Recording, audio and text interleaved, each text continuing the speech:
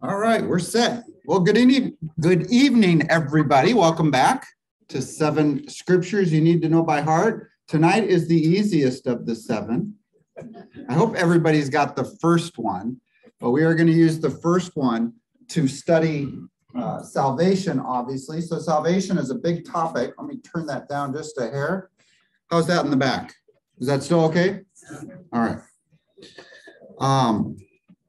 Yeah, when you think about the doctrines of Scripture, other than who is God and his nature, his character, his plan for salvation is probably about as powerful of a doctrine that there is. And we need to understand this. And you think the church would have this locked down, but unfortunately within the church, there are massive arguments, discussions going on. I was in a chat group this last couple of weeks with a guy that insisted that we need to be water baptized in order to be saved. And I tried to explain to him that water, physical water, doesn't do anything for salvation, as we're going to see obviously tonight. But we are going to walk through these very important doctrines of salvation. We're going to discuss a little bit, like we talked about last week, a little bit of the debate that has been raging for 500 years. And we need to kind of wrap our hands around that a little bit in order to fully tackle this doctrine. So we'll get into some of the election and predestination stuff as well. But in the end, we want to understand God's salvation. I spend an entire semester covering salvation, sanctification, and glorification, but really salvation, the 3 parts of salvation, salvation being past, sanctification being present, and glorification being future. We have been saved, we are being saved, and we will be saved. So past, present, future. So we're going to try to squeeze a whole semester, or most of that semester, into an hour and a half. Prepping this past week, I realized that's impossible. It can't be done. So we're going to get out at 10:30 tonight, if that's okay with everybody. Because go for it. Because there's just so much here. And you think it's simple, and it is. And yet we could study it forever. And in fact, I remember one pastor talking about how we will be able to study Scripture and all of the nuances of Scripture for all of eternity. Doesn't that sound exciting? Yeah. I mean, we don't become omniscient when we get to heaven. I think we still have to work at it and study and learn and grow. And I think we'll be able to do that for all of eternity. So I think that's really cool. All right. Admin stuff really quick from last week. Just, there we go. Oh, now it's working. All right. Just a reminder, we're on salvation, lesson 1 here. Next week is lesson 2, Galatians 2:20. And then we have an off week. We'll call it spring break. It's really Jeff and Julie's trip to Europe, but we'll call it spring break, all right? So we're taking a river cruise. We're going to Amsterdam and seeing the tulips for a friend of ours' 60th birthday, and really looking forward to that. But we will be gone 1 week, so we'll take our spring break off, and then we'll come back and we'll finish up the rest of the class. So let's pray, and we'll get going. Lord, we're just going to pause and ask your presence, ask your leading, ask your teaching to guard our hearts and our minds and our words as we handle your word. We want to do it correctly, properly, that workman one approved who correctly handles your word of truth, especially in this week, Lord, the Passion Week, which was done so that this way of salvation would be opened up by faith. And you took the sins of the world, Lord. You were the Lamb of God who takes away the sins of the world, and that's what this week is all about. And thank goodness, Lord, that you did not stay in that grave. Death could not hold you. You say the grave could not contain you. You rose again, just as you said. And we celebrate that and are thankful for that this week. We pray in your name, Jesus. Amen. Just a quick note. So every year in my In Search of Truth class, which there's a couple of you here, and on radio, I do the final week of Christ's earthly ministry.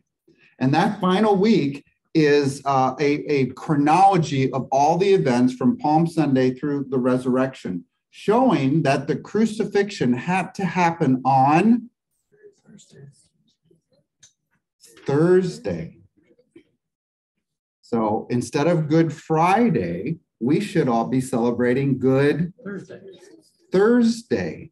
And now I'm not the only one who has concluded this. There are many theologians that have come before me that have concluded the exact same thing. So why don't we change? Why don't we all celebrate Good Thursday instead of Good Friday? Tradition is a powerful thing, isn't it?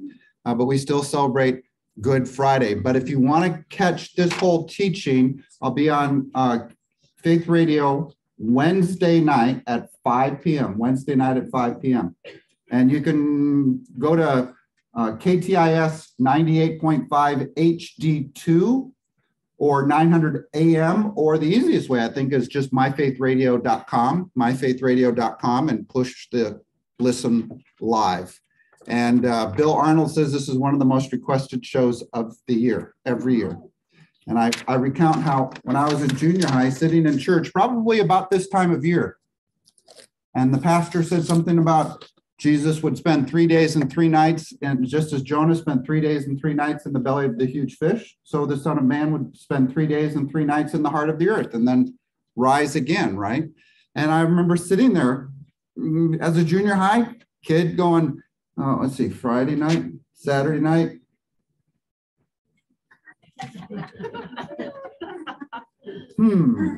Oh, well, what do I know? I'm just a kid. Right? The guy with the fancy robe knows a lot more than I do, so it must be true.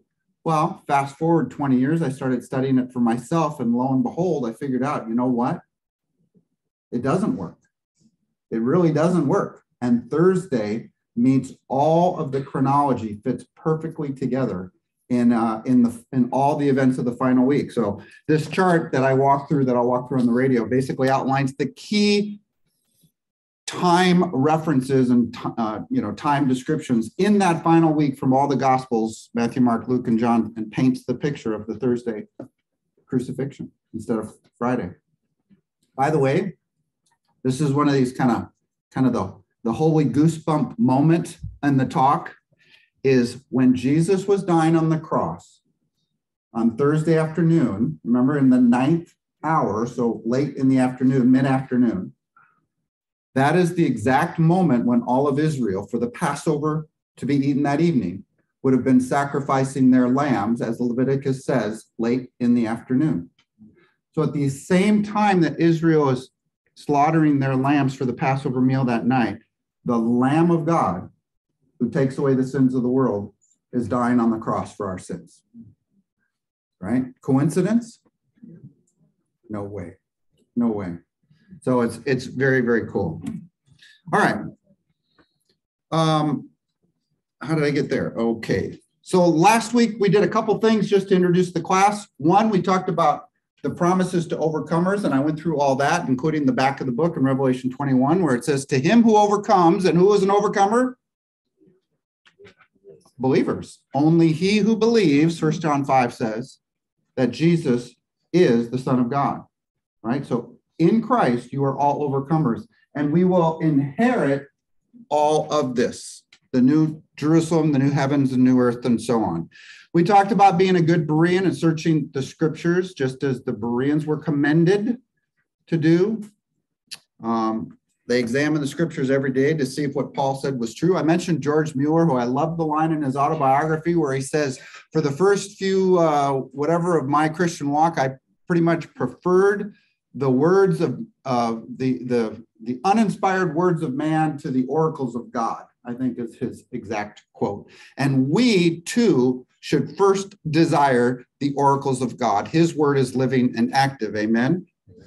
We talked about the baptism of the Holy Spirit. We did a little mini study, and we concluded that baptism of the Holy Spirit is simply receiving the Holy Spirit.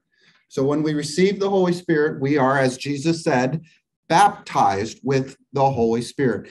And that is what that phrase means. And yet there are many in the church that take that phrase and want to make some post-salvation event based on this description. But we clearly saw that it's receiving the Holy Spirit. And then finally, we went through a fundamental understanding that I do in just about every class, and that is an understanding of that we are a three-part being: body, soul, and spirit. Our body is how we experience the physical world. Our soul is our mind, will, emotions, our memory, our decision-making. And our spirit is the part of man, unique to man, that allows him to be united with God, who is spirit, right?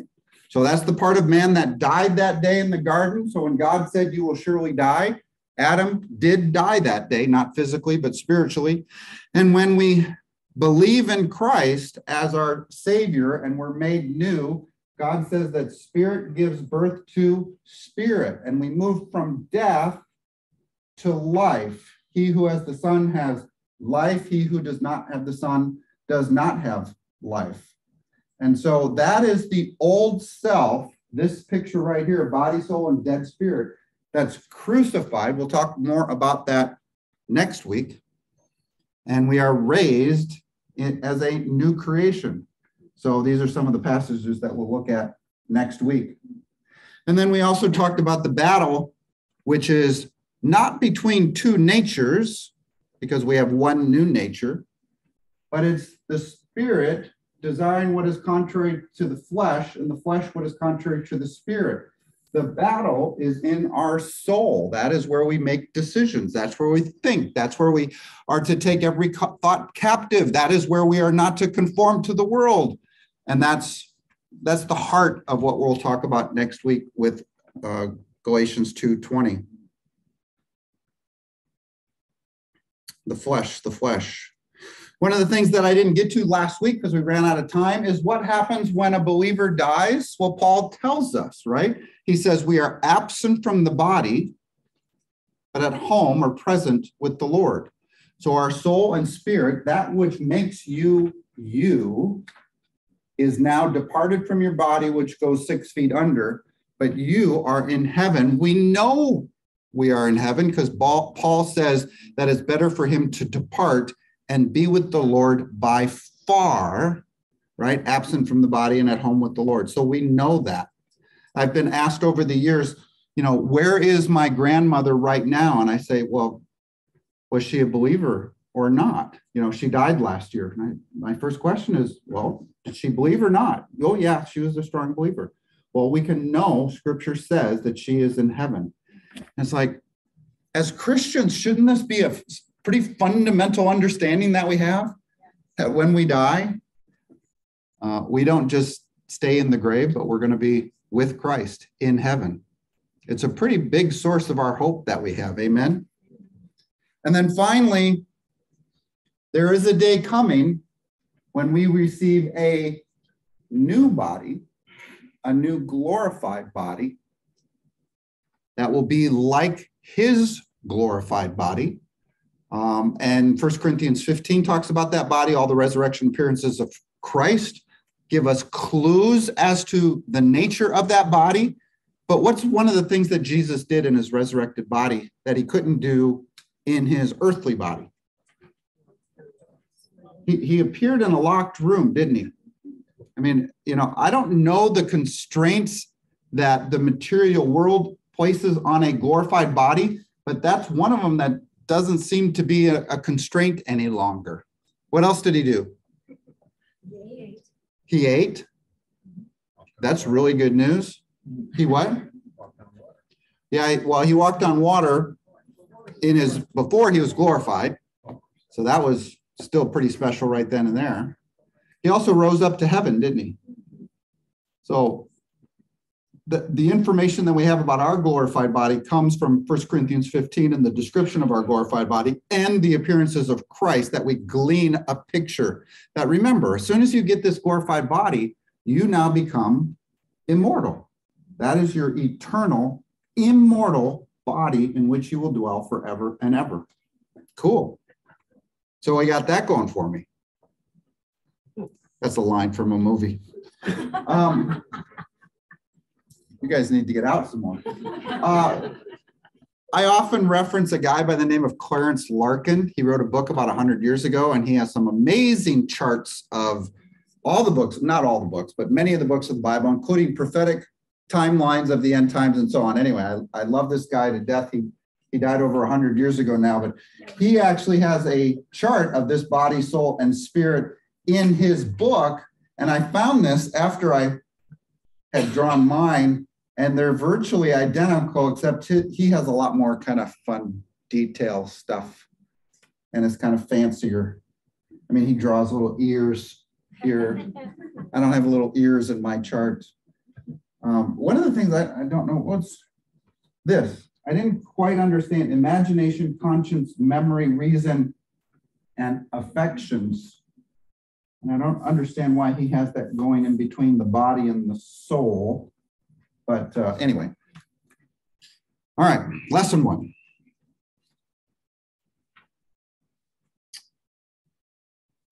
Turn to Luke 23.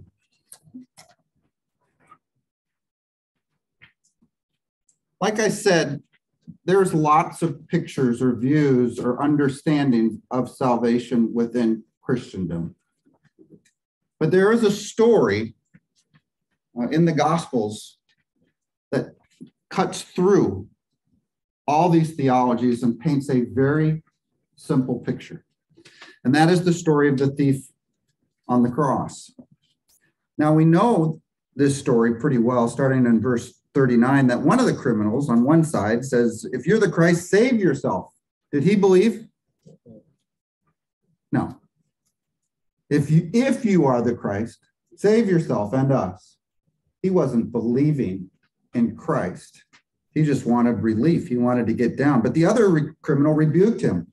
"Don't you fear God," he said, since we are under the same sentence, we are punished justly." I think he understood his punishment, didn't he? You know, that godly sorrow that leads to repentance kind of thing. I think when we understand that we're sinful before our holy God, that's kind of a prerequisite for understanding that you actually need salvation in the first place. And I think this thief recognized this. We are getting what our deeds deserved, verse 41. Then he said to Jesus, "Jesus, remember me when you come into your kingdom." Now that's all he said. Remember me. Now the thief was never a church member, never went to confirmation class. He never was baptized. He never gave money to the poor, probably. He was a thief. He was probably greedy. He was a criminal. I doubt he has very many good works.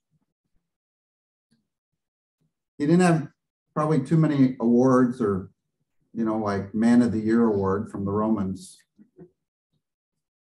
And all he says is, "Remember me." I just saw a neat video by a pastor by the name of Alistair Begg, and he was recounting the story of the thief on the cross. And he says, "I wonder what's going to happen the day that this thief goes to heaven, and the angel's going to be there, and he's going to say, well, okay, well, why are you here?" And the thief's going to say, "Well, I don't know." He goes, "Well, what do you mean you don't know? Well, you want to get into heaven? Why are you qualified to get in?" I don't know. I don't know. Oh, wait a minute here. Let me get my supervisor for a minute. He gets a supervisor, and the supervisor comes over and he says, "Okay, we just got a question for you here. Why do you think you should be allowed into heaven?" And he says, "Well, I don't know." He goes, "Well, do you understand the doctrine of salvation by faith alone and the doctrine of justification or imputed righteousness?" "No, I don't know what any of those things are." "So why should we let you in? I don't understand." And he says, "The man on the middle cross said I could come." And that's the qualification. The man on the middle cross said he could come. Jesus, remember me when you come into your kingdom.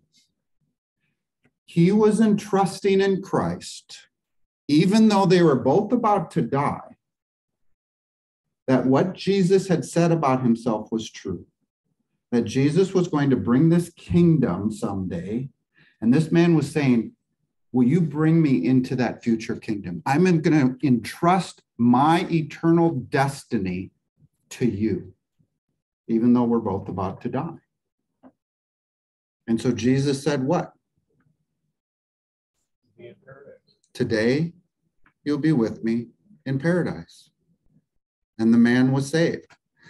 Think about all of the theologies that this just cuts through. This story of the thief who had simple faith of trusting who that man on the middle cross was. So he said, remembered me. And Jesus says, you are saved. Pretty simple picture, isn't it? Well, we actually have more simple pictures. The woman at the well, turn to John 4.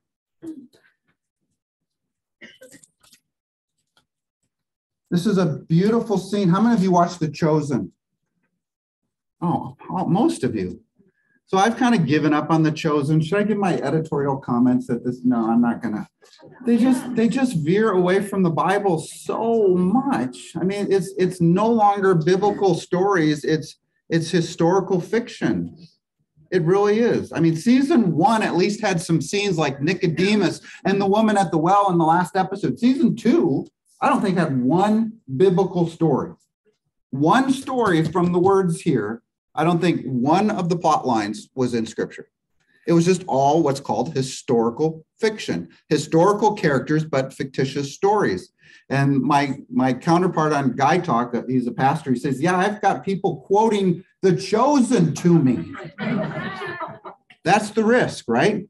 That we get in our heads pictures of Christ or what happened that aren't in the Bible. If I was to do a show, and it's well done, don't get me wrong, season 3 started with, 5-10 minutes of the Beatitudes. And it was wonderful because it was biblical. But then the rest of the show had nothing to do with the Bible. Right? I see you guys all nodding your heads. Yes, I agree. Well, and the rest of the season. So I really, really wanted to like it, but I'm kind of given up on it. Sorry. I hate to burst your bubble. If you're a big fan of it. Where was I? Oh, but they did the woman at the well, and the woman at the well scene was powerful because it's in the Bible, I would argue. So Jesus is with the Samaritan woman, and he says, if you knew who you were talking to, you would ask me for living water, and it would well up to eternal life. Now, in The Chosen, she runs back to her town because Jesus told her everything about herself. Not everything, but just a few things. But she said, I'm going to tell everybody about you. He told me everything about my life.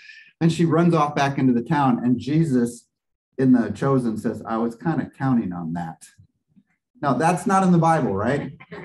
But it's kind of fun. It's kind of cute, right? Okay, I could. That's kind of artistic license. Fine, let that kind of stuff slide. But when you make up whole narratives that aren't, anyway, enough. She asks, if you would ask me for this drink, you would have eternal life. You'd be saved. Pretty simple picture, isn't it? Moses, if you look at this bronze serpent, you would live if you got bitten by the snake. So Moses lifted up, and you'd have to look at the bronze snake. By the way, what does this remind you of? Medical. It's the medical symbol that we use today. You would be healed. In the same way, John 3:14 says this, quote, just as Moses lifted up the snake in the wilderness, so the Son of Man must be lifted up, that everyone who believes may have eternal life. If you look, you will live. If you believe, you will have eternal life. Very simple picture. And Revelation chapter 3, turn there. This is in one of the 7 letters to the 7 churches. This is to the church of Laodicea, the last church. And Jesus says, here I am, I stand at the door and knock. If anyone hears my voice and opens the door, I will come in and eat with them and they with me. Now, some will say, well, that's not a salvation verse because Jesus is talking to the church at Laodicea. However, to that same church, he says, you are, I thought I had it on my slide, you are wretched, pitiful, poor, blind, and naked. Does Jesus ever describe a believer in Christ as wretched, pitiful, poor, blind, and naked? No. In fact, the descriptions of those who are in Christ Jesus are exactly the opposite of each of those. We're rich, we're clothed, we are victorious. So they are not saved. And he says, he knocks, open the door, and I will come in and eat with them and they with me, a picture of salvation. This is a perfect picture of biblical faith. If you believe, if you open the door, he will come in and save you. A very simple picture. That's why Luis Palau, who preached the gospel to more people than probably any other person ever to walk the face of the earth, who was a wonderful man, by the way, and died a couple of years ago of lung cancer, he would close every one of his crusades with that passage. I stand at the door and knock. And if you open that door, you will be saved. Jesus said, I am the gate. Whoever enters through me will be saved. Enter the gate and you will be saved. A picture of faith and salvation. A very simple picture. He also said, wide is the road that leads to destruction, narrow the path that leads to eternal life. So choose or enter through the narrow gate, because small is the gate and narrow the road that leads to life. If you enter the gate, you will be saved. Are you seeing a pattern here? There's a pattern of a picture that's very simple. By the way, it's often taught, I know you guys to the left can't see this down at the bottom here. It says, by the way, if you are saved, you are on the narrow road. How many of you have ever heard it preached that you need to stay on the narrow road because you can fall off the narrow road? And if you fall off the narrow road, then suddenly you're going to find yourself on the broad path that leads to destruction, right? So stay on the narrow road. Have you guys heard something to that effect? Once you believe and are saved, you've entered the narrow gate. You are on the narrow road that leads to eternal life. Is there any getting off that road? Not if you believe in assurance of salvation, which we'll get to tonight. If you're secure in your salvation, is there any getting off the narrow path? No, that's salvation. That represents salvation. You, as a believer in Christ Jesus, are on the narrow path. So salvation is conditional. We just saw it. Remember me and you'll be saved. Drink and have eternal life. Look up at the serpent and you will live. Believe you'll have eternal life. Open the door and you will eat with Jesus. Enter the gate and you will be saved. This sounds an awful lot like our verse today, John 3:16. That is conditional. It's a conditional statement. For God so loved the world that, no. This was our memory verse. Right. Who wants to receive? I'm going to do this every week. I think I wrote in my email, I was going to call on people. No, I'm going to ask for volunteers. Who wants to recite John 3:16?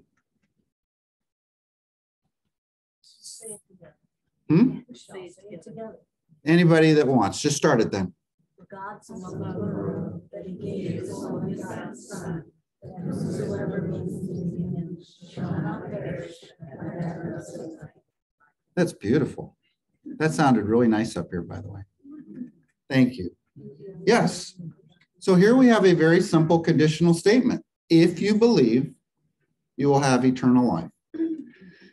Now, I do all these because you're going to see this simple condition has been debated in the church for hundreds of years. So that's why we're doing this. Believe and be saved.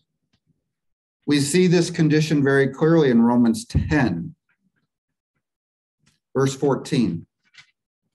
How then can they call on the one that they have not believed in? And how can they believe in the one whom they've not heard? And how can they hear without someone preaching to them? And how can they preach unless they are sent? As it is written, beautiful are the feet of those who bring good news. Do you see the progression?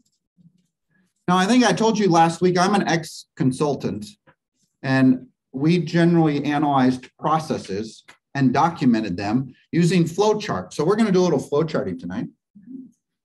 Kind of feels like work all of a sudden, right? Flow charting is very simple. You've got processes, you have decision points, and you have inputs and outputs. There's a lot of other symbols, but those are the core basic symbols. So what did we just hear? Someone needs to preach. What do they need to preach?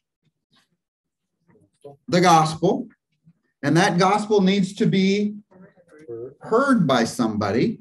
You have an unbeliever who needs to hear. He needs to consider the truth of the gospel. We're going to get to the gospel at the end. Remember, there's a line, and I'm just going to say it here. Francis of Assisi supposedly famously said, preach the gospel, use words if necessary. It's one of these things that the gospel is words.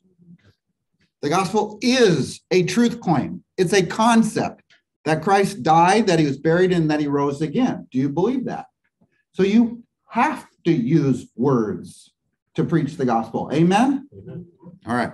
Now, should we also do it out of love and do good deeds and be a good witness and all those kind of things that the statement is really alluding to? Well, yes, absolutely we should.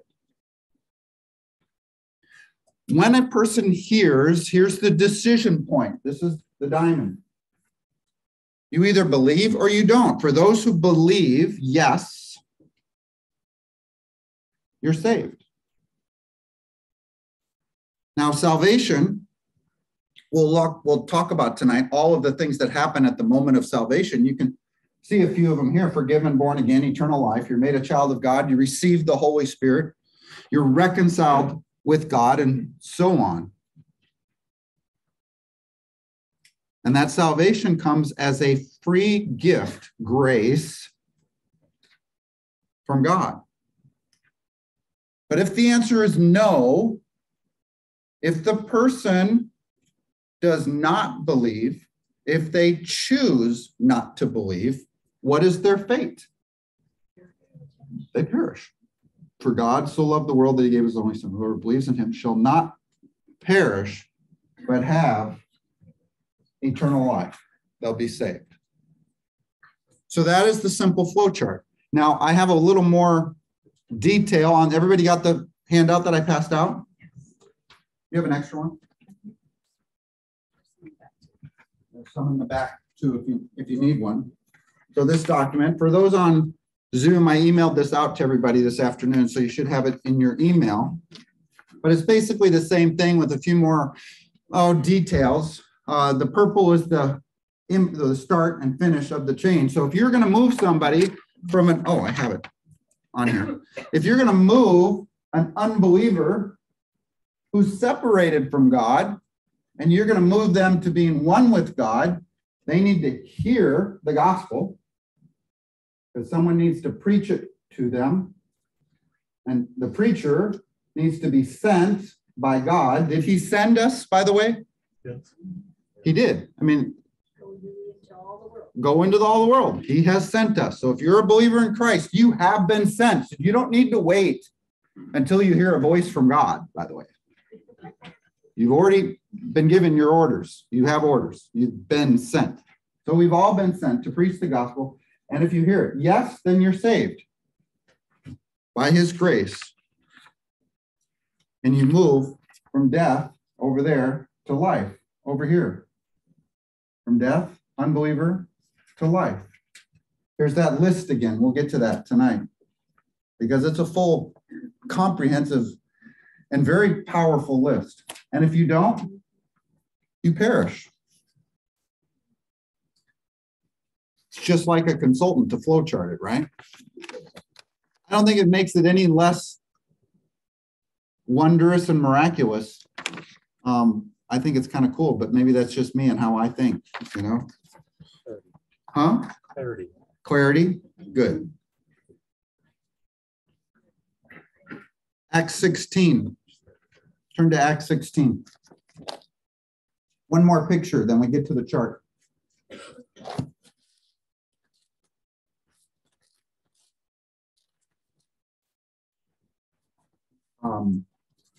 Julie, can you start passing these out?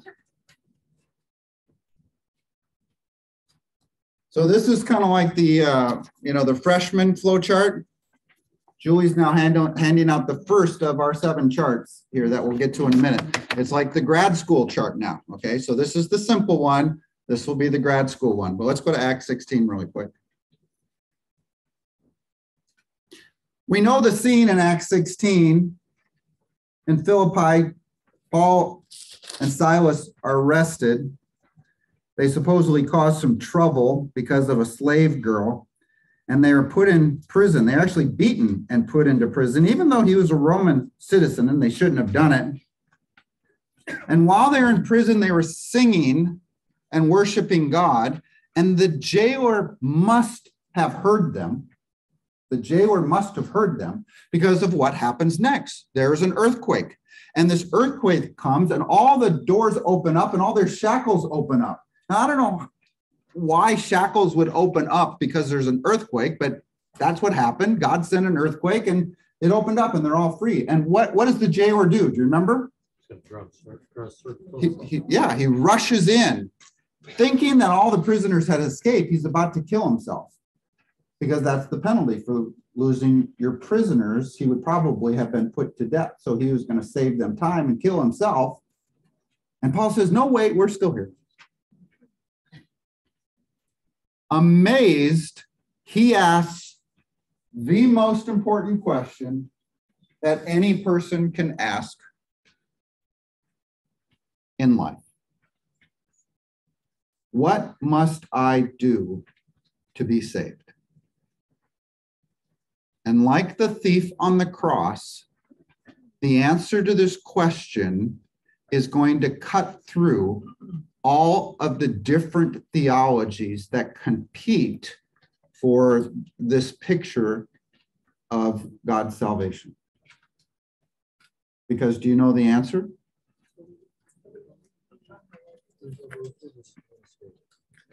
The answer is believe in the Lord Jesus Christ and you will be saved. There's a singular criteria for salvation, and that is believe.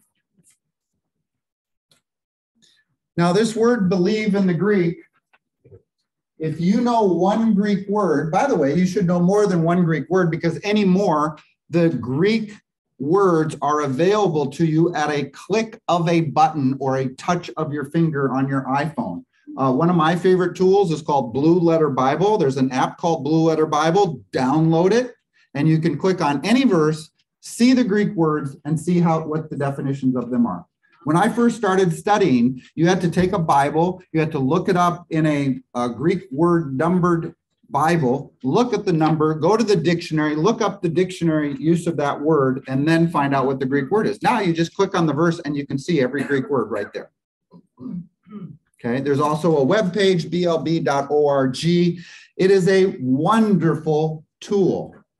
And sometimes we glean a little more depth of understanding when we look to the Greek. Because sometimes, now our English Bibles are reliable, don't get me wrong, but sometimes we gain a little bit more understanding when we have a fuller understanding of the Greek behind the English, or the Hebrew for that matter in the Old Testament. If you know one Greek word, know this word, pisteuo, the Greek word pisteuo. It is translated mostly believe, sometimes trust. This word has 2 primary definitions in the Greek. To believe it's true and to entrust for salvation. So the fullness of pisteuo is to believe it's true and to entrust for salvation. To believe it's true, you need to believe something is true, and then you need to entrust for that salvation. Now, when I first discovered this Greek word, somebody asked me a question in a class, well, what about the demons? You believe there is one God? Good. Even the demons believe that and shudder. And they say, well, demons believe in Jesus, don't they?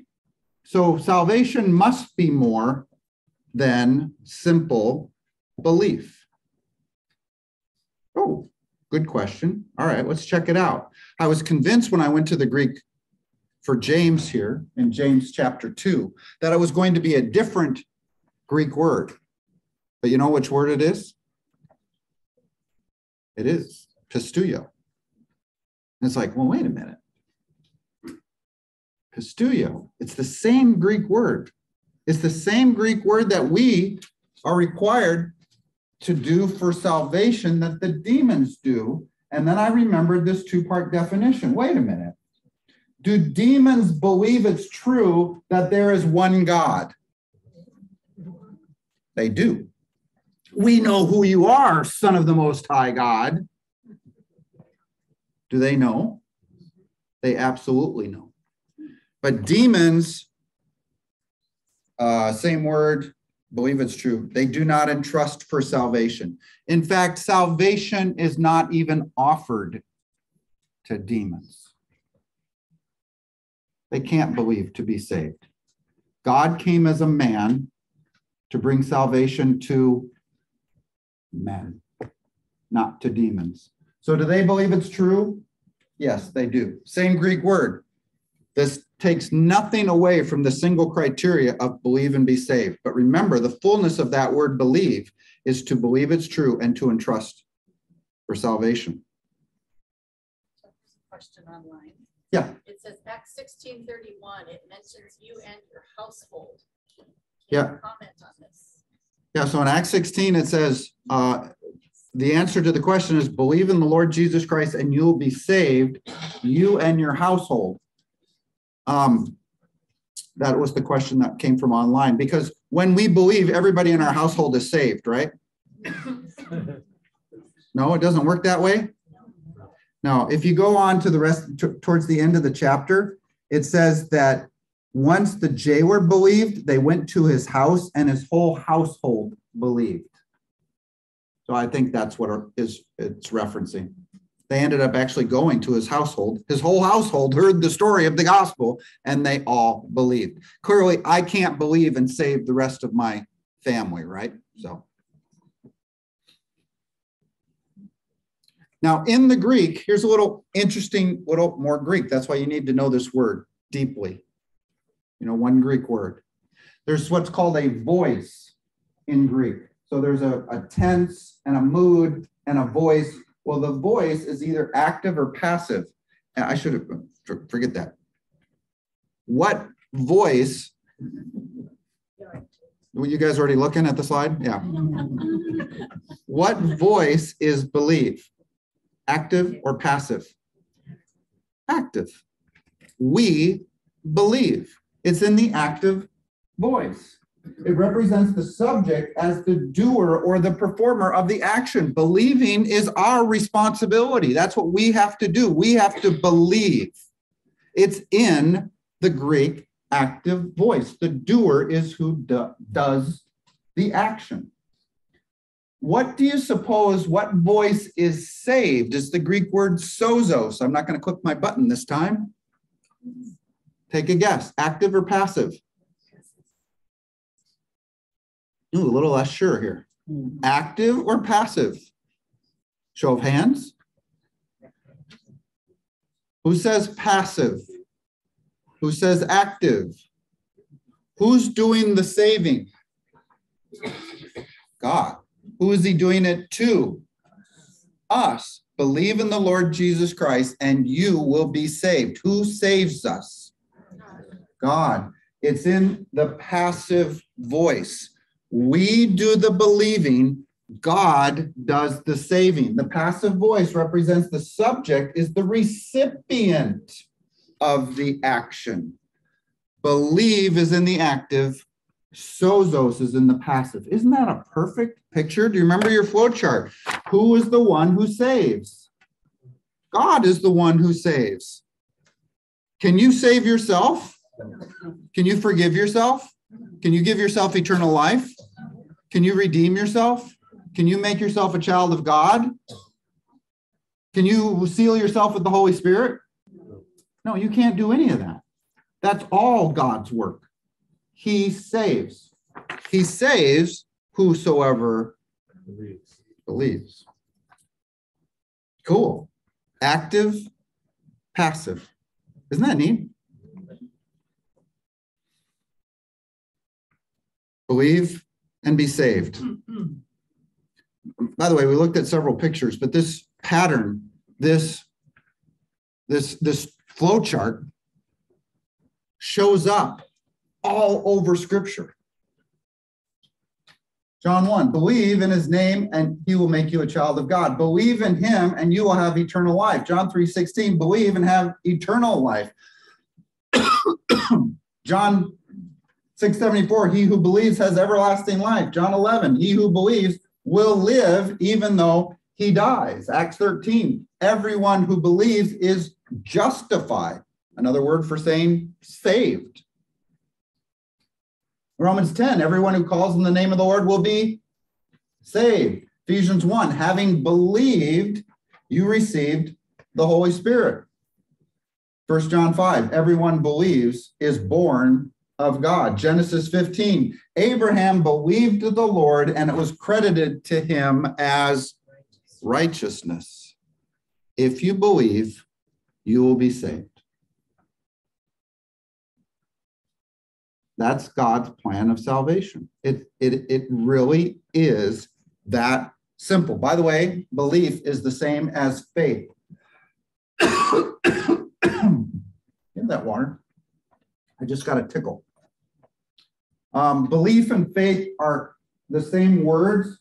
One's the verb, one's the noun. Pistuio, pistis, it's just the verb and the noun, but they mean the same thing. To believe it's true and to entrust for salvation. So when it says that we are justified by faith, it's the same as saying we are justified by believing.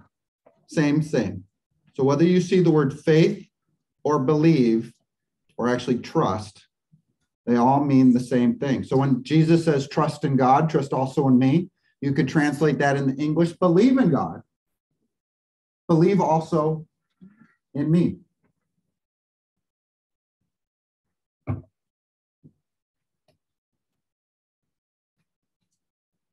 This sounds like we have free will to believe or not, doesn't it?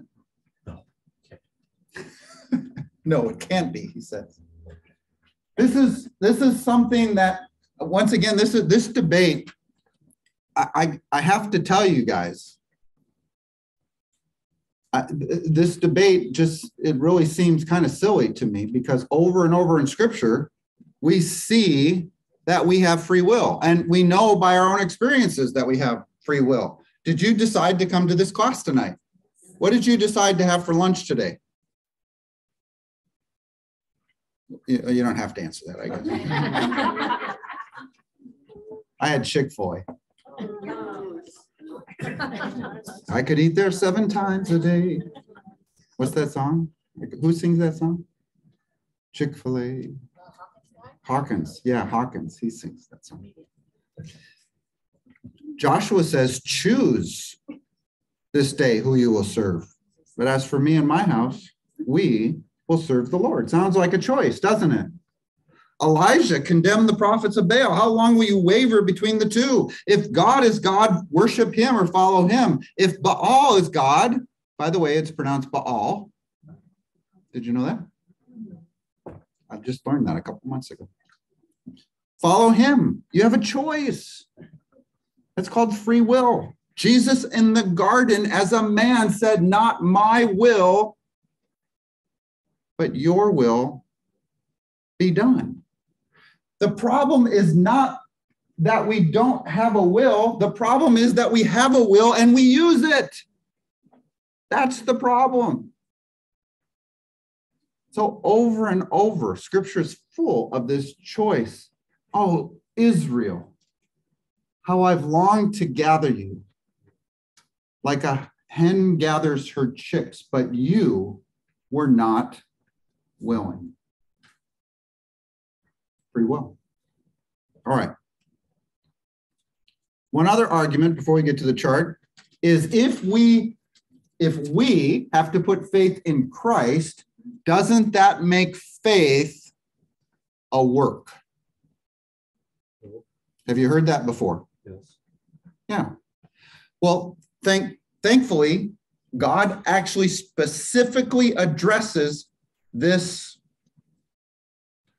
kind of attack or question on simple faith. And that is in this line right here. Came in a little early? No, here it comes. However, to the one who does not work, but believes or trusts, depending on your translation, God who justifies the ungodly, their faith is credited as righteousness. What word is that? Oh, there I did it again. I showed it. What word is that? Pisteuo. However, to the one who does not work but believes, God specifically tells us that belief, faith, is not a work. So if someone ever says to you, well, if it was up to you and it was by your faith, well, then you had something to do with your salvation. And you can quote to them Romans 4 and 5 and say, no, faith is not a work. It's a belief, not a work.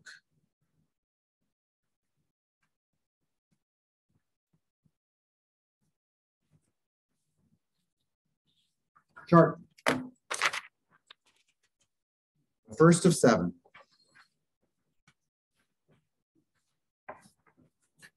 I know there's a lot here. There's a lot here because there's a lot here. Yeah. Is that your whole coverage of election? Say again? Is that all you're going to say about No. election? No, it will come up again a little bit more. So this is kind of the flow chart, the simple flow chart with lots of passages. So let me tell you how this came about. So I was trying to understand salvation and looking at the many different verses and subtopics of salvation, and I started grouping them together. Like, how does God describe an unbeliever? Here are some of the descriptions of an unbeliever. What's God's desire? What's his call on the lost? What's God's solution to the problem?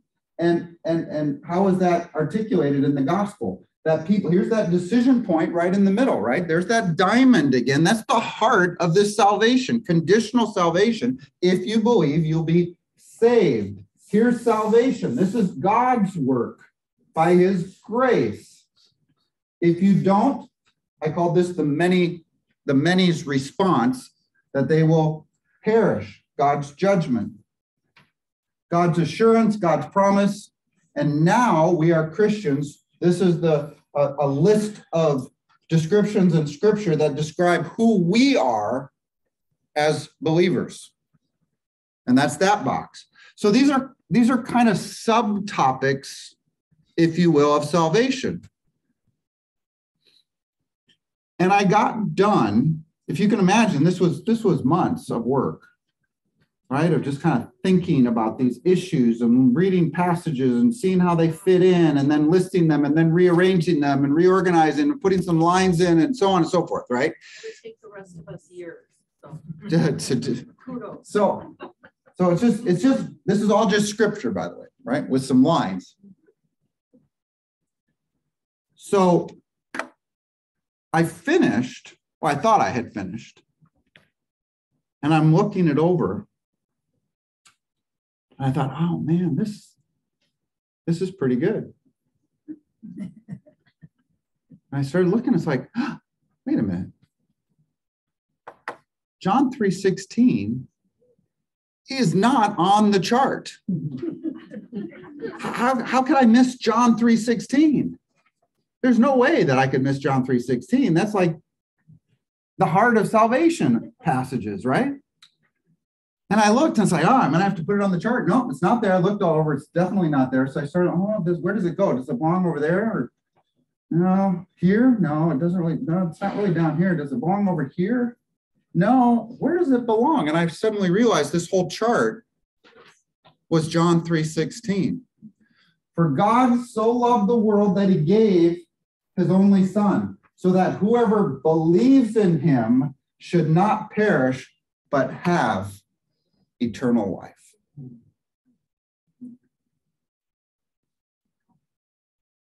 Cool. So I wrote it in bold across the whole sheet. And this chart was then the first. And then I decided, I'm going to do this to Galatians 2:20, right? So I did it to Galatians 2:20. That's next week. And then we're off a week. Don't forget, I'll keep reminding you. And then we'll come back and do the rest of it. All right. So how do we walk through this? Well, I'm going to change. The last half hour, I got a half hour left. I'm going to change how I walk through this. I'm going to, because I did a presentation I do this at Teen Challenge. And it's a simplified version of this. Follow along on the chart because the verses are there. It's just a little differently presented, okay? Is everybody good with that? Here we go. And I start when I do this, talk about a guy by the name of George Wilson. Now, some of you who've been in my classes have probably heard this story before, but it's a very powerful story of salvation. Back in 1829, this guy by the name of George Wilson and his friend robbed a truck, a U.S. mail carrier truck. And in the process, one of the government workers was killed. They were both arrested, charged with capital murder, found guilty, and sentenced to hang for their crime. But George Wilson knew somebody who knew President Andrew Jackson. And in 1830, Jackson issued a pardon for Wilson. He pardoned him of the crime. But Wilson rejected the pardon. This had never happened before. What do you do with a guy who's been pardoned by the president but rejects the pardon? And nobody knew, unsure of how to proceed. The government went to the court system, and the case went all the way to the U.S. Supreme Court. The Chief Justice at the time was Justice John Marshall, and he wrote the majority opinion, which said this: a pardon is an act of grace. Do you think this guy knew biblical salvation, by the way? It's a gift, an act of grace, proceeding from the power entrusted with the execution of the laws. That's the President of the United States for the United States of America. Who is that on a universal scale? God. Which exempts the individual on whom it's bestowed from the punishment that the law inflicts for the crime he has committed. A sinner has broke the laws of God and deserves punishment, doesn't he? But a pardon takes that punishment away. A pardon is a deed, he continued, to the validity of which delivery is essential, and delivery is not completed without acceptance. It may then be rejected by the person to whom it is tendered, and if it be rejected, we have discovered no power in a court to force it upon him. Do you know what happened to George Wilson? He was hung. Why? Because why? He didn't accept the pardon. Mankind broke God's law. We are guilty before God. So Jesus sent God sent Jesus as the Savior of all men to pay for the sins of all people. Behold the Lamb of God who takes away the sins of the world. When Jesus said it is finished, that's what he meant. The price had been paid. God has pardoned the world of sin. That's what happened on the cross. Everyone has been pardoned. Behold the Lamb of God who takes away the sins of the world. The world has been pardoned. But what's the key? Obviously, they need to accept it, don't they? In order for it to be effectual. So that's man's problem. Scripture says that in Adam, we have all died. We've all sinned and fall short of the glory of God. We are separated from God. These are some of the descriptions of the unbeliever. We are dead in our sins. We're ignorant, lost, in darkness, unbelievers, blind. God's wrath is on them. That's man's problem. We've broken God's laws and we're dead. We're under condemnation. But thank God he doesn't leave us there. So his desire, look above the box, is that he wishes none to perish, but he wants all men to be saved. And all means all. He's not willing that any be lost. He takes no pleasure in the death of anyone. That is God's heart. He wishes all to be saved. So he sent his son to die for all. That's his heart. His solution is this week. But God demonstrated his love for us in this, that while we are yet sinners, Christ died for us. He took away the sins of the world. He gave himself as a ransom for all. He's the Savior of all men. He's the atoning sacrifice for our sins, and not only for our sins, but also for the sins of the whole world. In the King James, it will use propitiation, the idea that God's wrath, the penalty for the sins, has been turned away when we accept God's pardon. But make no mistake, he's pardoned all. So God's call. See the call box right above the lost there? You know, this is interesting because part of you ask, are we going to get to the election? This box is really at the heart of that debate. Does God call some or does he call all?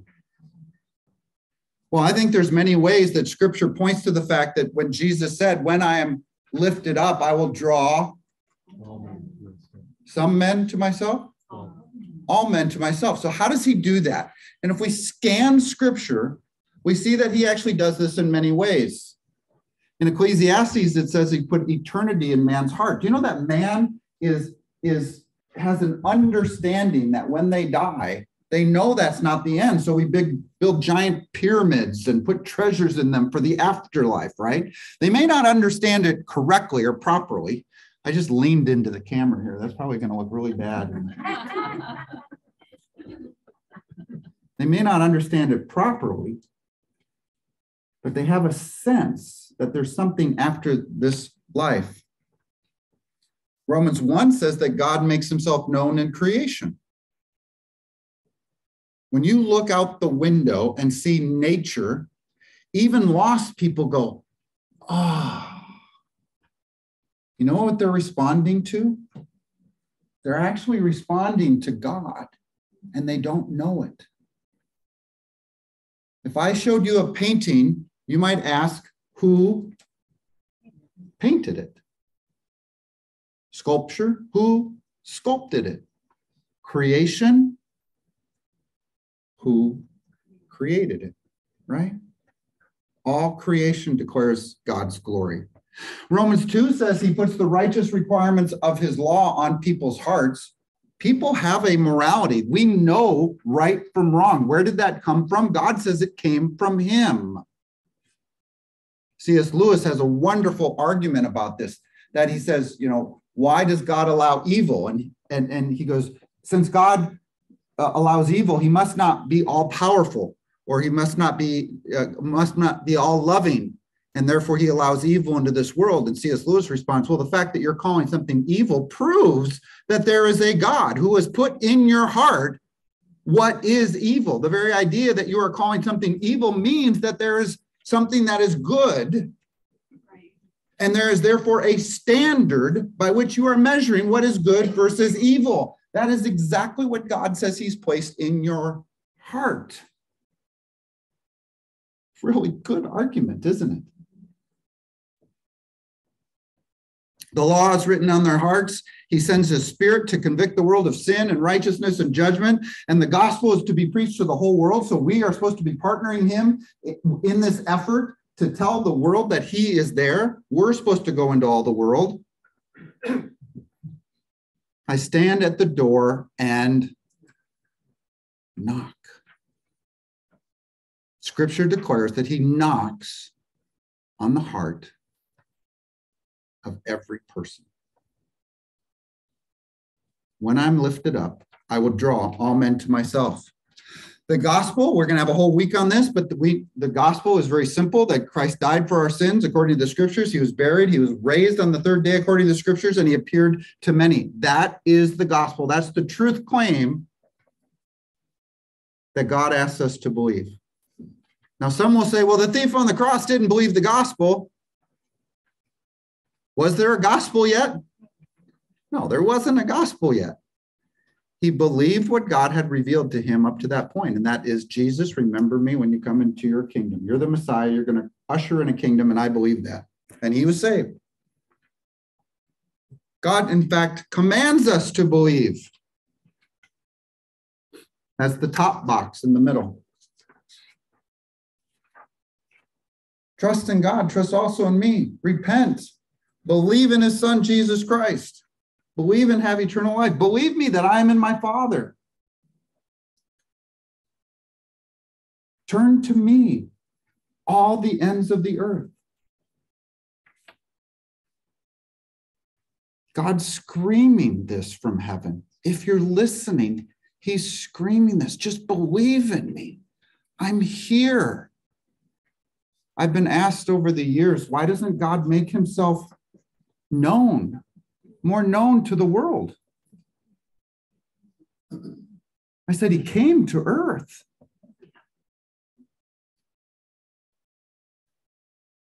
And the whole world, most of the world, has heard about this very obscure Jewish man that lived over 2,000 years ago. He's made it known. But we have to hear it. They have to hear the gospel. That's why we preach it. Faith comes by hearing. And so on. Look, there's tons of verses here. So the desired result, as we've been talking about, is to believe. Whoever believes has eternal life. There's some of the verses that we looked at earlier. Because when we believed, then we are saved. And then it's God's work. I think this is one of my favorite boxes on this chart. God's work of salvation.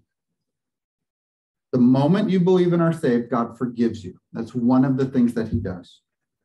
You are given new life. You move from death to life. You're born again, born of God. You're made a new creation. You receive eternal life because you didn't have eternal life before you believed. Now you have eternal life. You're sealed with the Holy Spirit. You receive the Holy Spirit, baptized with the Holy Spirit, sealed with the Holy Spirit. You are justified. Think of justification. Justification means you are brought in alignment with, right? Left justified text, right justified text. Your righteousness has been brought into alignment with Christ's righteousness. Remember when Jesus says, be perfect as your heavenly Father is perfect? The one criteria for entrance into heaven is perfection. Is anybody there? Yeah. Is anybody there? Then none of us are going to heaven? Huh? In Christ's eyes we are. Yes, he has made us righteous. He has made us perfect in Christ. So hold that thought. We'll talk about that more next week as well. We're rescued, redeemed, made a child of God. To him who receives Christ, we are made, given the right to be called children of God. One of the great lies of the world is that, we are all God's children, right? Is that true? No, we're given the right to be called children of God through faith. You must be born again. And it's by his grace, amazing grace. How sweet the sound. Someone should write a song about that or something. So grace, you can see it up there. It's by grace. It's a free gift. And then assurance. So this topic, let me just read a couple of the verses here. Nothing can now separate us from the love of God that is in Christ Jesus. Ephesians 1 says, having believed, you are marked in him with the seal, the promised Holy Spirit, as a deposit guaranteeing our inheritance. Man, it can't be any more clear than that. As soon as you receive the Holy Spirit, God says it's a deposit, and your inheritance, your future inheritance, is now guaranteed by the presence of the Spirit within you. And by the way, that Spirit testifies with our spirit that we are children of God. So we can know that we know that we know. So 1 John ends his chapter 5. 1 John 5 says, I write these things to those who believe that you may know that you have eternal life. You can know that you know that you know. You're saved forever. Your salvation is kept in heaven for you. I mean, there's just dozens of passages. And then God's promise, the last thing on here, we have an eternal life. We have a future resurrection, a future glorification. We will dwell in the house of the Lord forever. These are all the promises to those who overcome. Remember all the 7 promises that we looked at last week? Not be hurt by the second death. We'll reign and rule and reign with him. And we will be with the Lord forever. 1 Thessalonians 4:17. That's the rapture verse, by the way. The end of the rapture verse. We will be with the Lord forever. That's our future. God's promised it. It's going to happen. That's his promises. That's your inheritance. And then you see not up there, over on the far right-hand side, look at all of the things that God calls us now that we are in Christ Jesus.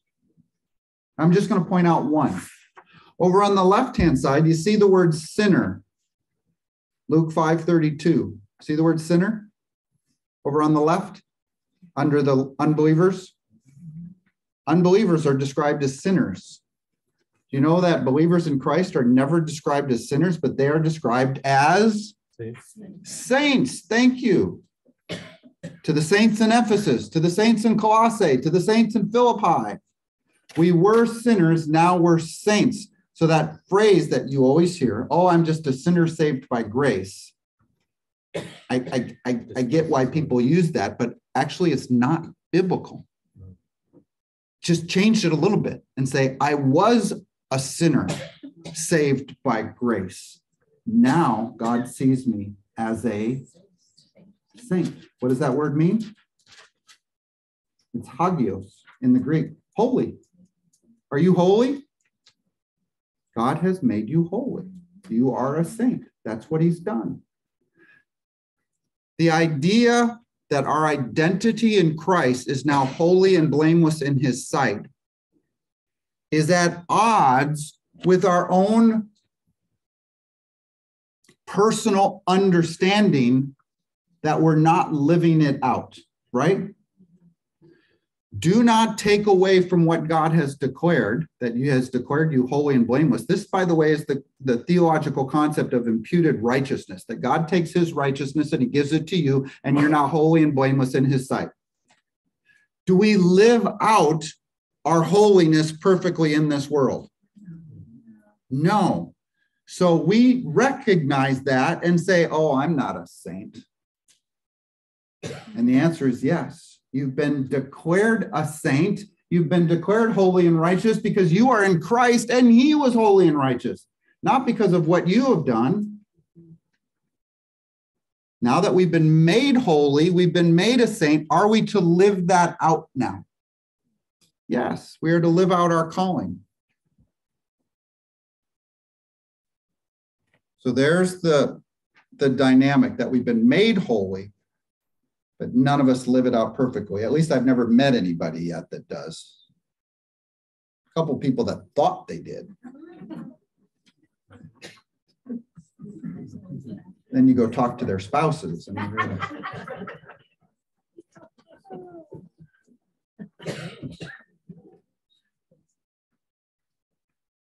And of course, the no part of this, the many's response. Yet they refused to come to me to have life. They heard the gospel, but did not combine it with faith. If you do not believe, you will die in your sins. He will punish those who do not obey the gospel. They perish. Why do people go to hell? Yeah. Whenever, people have asked this, and if you get into a conversation with somebody about God, they'll eventually ask the question, well, why does a loving God send people to hell? And the answer is he actually doesn't send anybody to hell. Free will, right? They perish because they refuse to love the truth and thus be saved. God has pardoned them.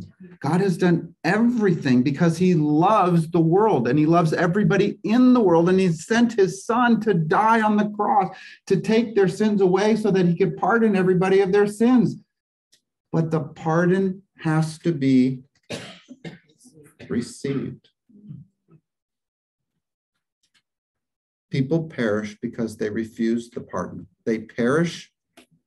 2 Thessalonians 2:10, they perish because they refuse to love the truth and thus be saved.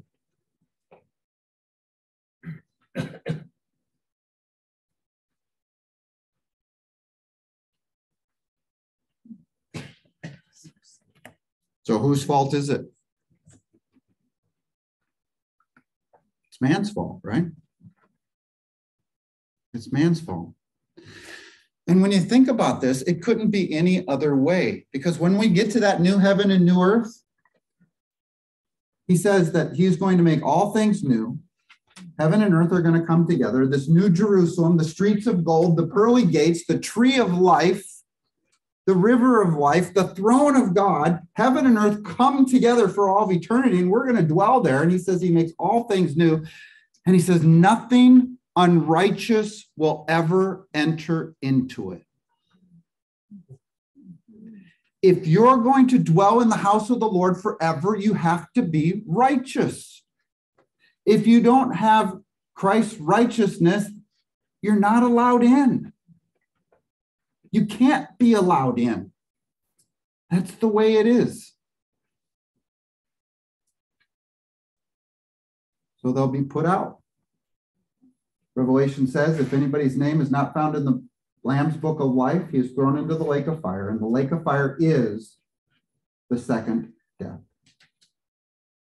Has to be that way. God didn't want that. He wished none should perish. He sent his son so that everyone could believe and be saved.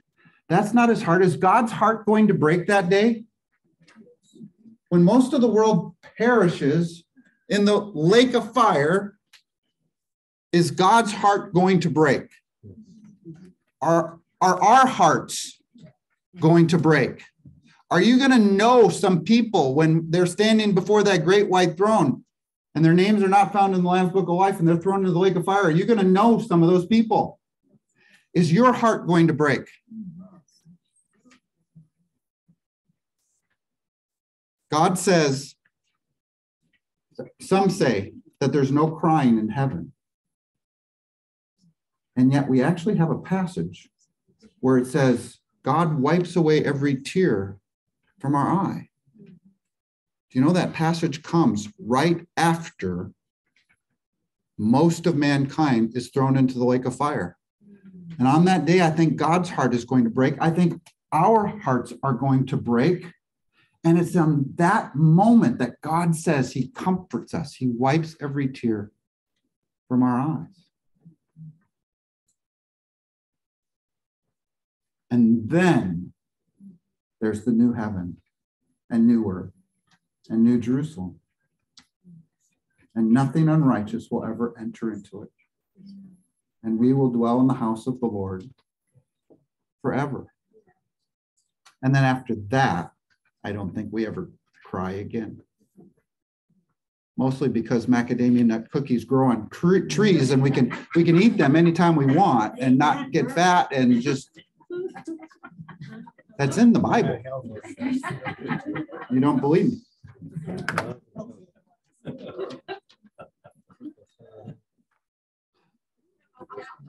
Hmm? I think that was an episode of The Chosen. He said that was on an episode of The Chosen. Good one. Oh, we don't have time to do election and stuff now, huh? No, do it. Yeah.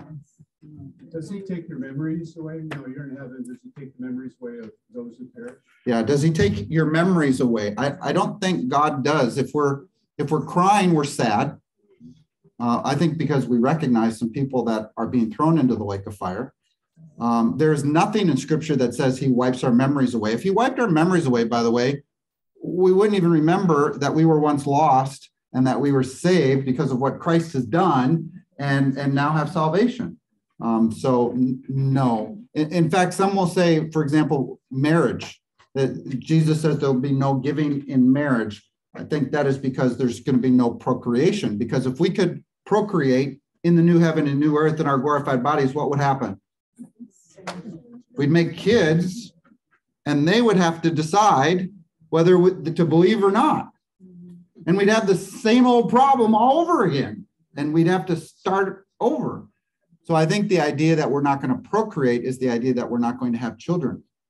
My wife, I believe I will know that my wife was my wife on earth for all of eternity. I believe I will know my parents were my parents for all of eternity. My brother was my brother for all of eternity. We only have a couple of stories in Scripture where this comes up.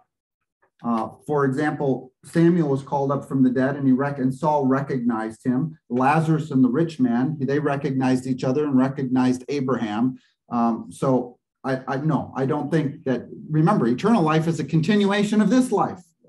And so I don't think the memories of your lost, Yeah, just of the lost. No, I think because we cry and he comforts us, I think in glory, we will understand that it couldn't be any other way and it will be for his glory.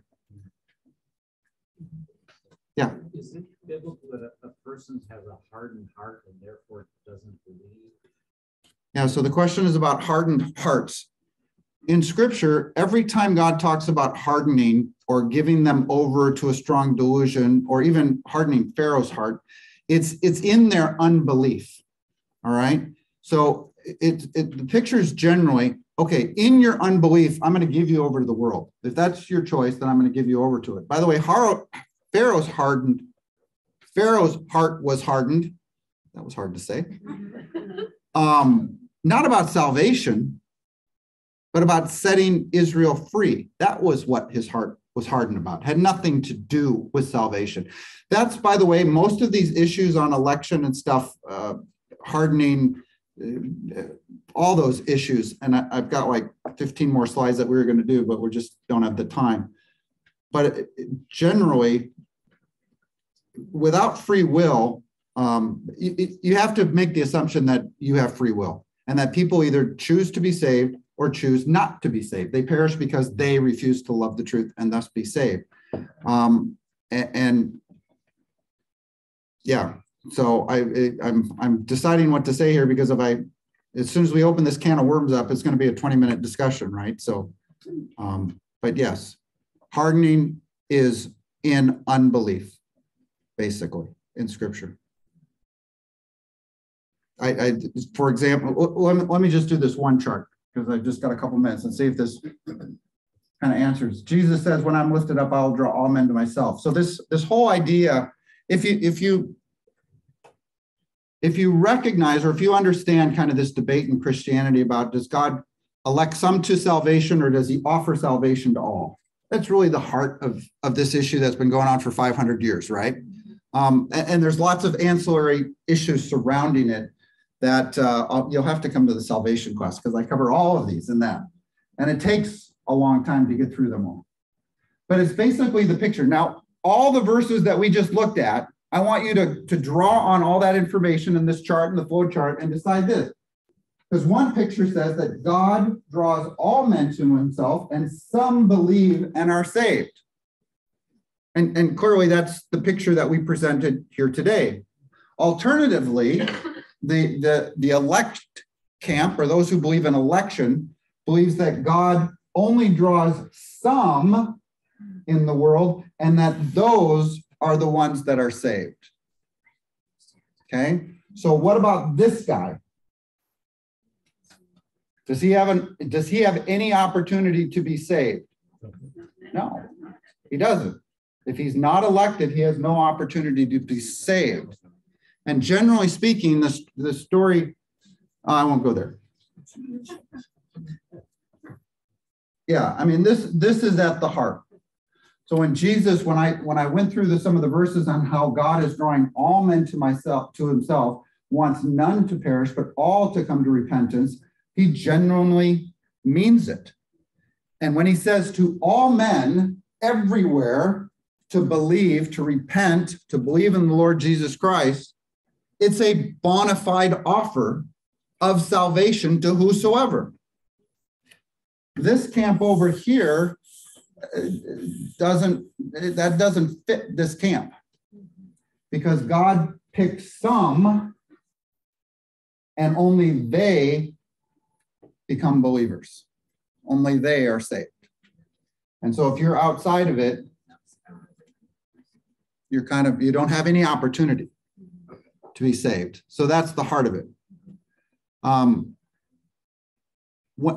So let me ask you a question. So I've got about a dozen more slides.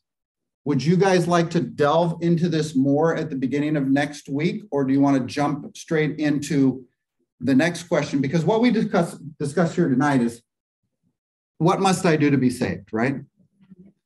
Next week is kind of the question, how now shall I live? Galatians 2:20. I've been crucified with Christ, and I no longer live, but Christ lives in me. This life I now live by faith, and that's what we're going to discuss. Would you like to take 15 minutes and talk more about this, or just kick it off to the side and leave it dangling out the window someplace? Do you want to? Who wants to talk about this for a little bit next week? I'm flexible. You don't care either way? And that was a lot of hands. Okay. We'll do this, because really the core that we've got to look at two men here, right? John Calvin. Who's this guy? Anybody know? Jacobus Arminius. Do you guys know these two guys? We've actually been battling their ideas for 500 years.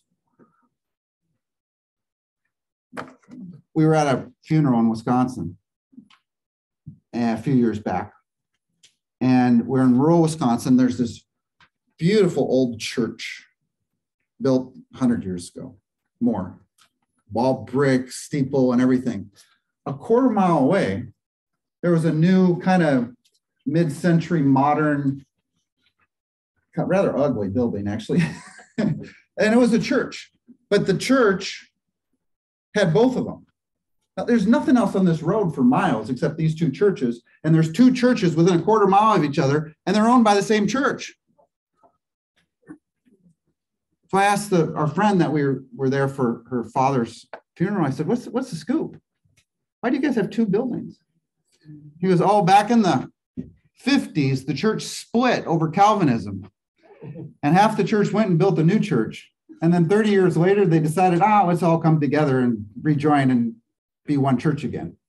And so they had two buildings and then they came back together. So now they have 2 buildings and one church. So this whole idea has split churches. So, all right, we're going to spend next week 13 minutes discussing some of this stuff. And then get to Galatians 2:20, okay? Set a time. Huh? Set a time. Set a time. All right. So I want to, I never get to my end slide, by the way. So I'm going to, oh, what happened to my end slide? There's my end slide. Oh, I missed my big finish too, and to dwell in the house of the Lord forever. Next week, the Exchange Life Galatians 2:20. I will email that chart out like the day before, like I did. I will email you by tomorrow this time. I didn't do it until Thursday. I'm kind of busy, but I will email the homework for you tomorrow out so you have that as well. Anybody don't have a printer? One person? 2, you don't have a printer? Okay, 3. Okay, I will print some off and leave them at door 4 tomorrow as well. Okay, and I'll put 7 scriptures class. I didn't get to printing them for some reason. I forgot to print the homework. So I'm over it. Lord, salvation is a big deal. We want to understand it properly. We want to understand that it was motivated by your love for us and what it cost. Peter says that we were bought with a price. We are not our own, and that price was the precious blood of Christ. We remember that this week, that you demonstrated your love for us, died for us, and that whosoever believes will be saved. That's your simple picture of salvation. But Lord, salvation is so much, that big long list of all the things that you do to whosoever believes. You've made us new, a new creation, and we now have eternal life. Lord, help us rest in that truth this week. We pray in your name, in Jesus' name. Amen. Amen. Sorry I went over, guys. Stop recording.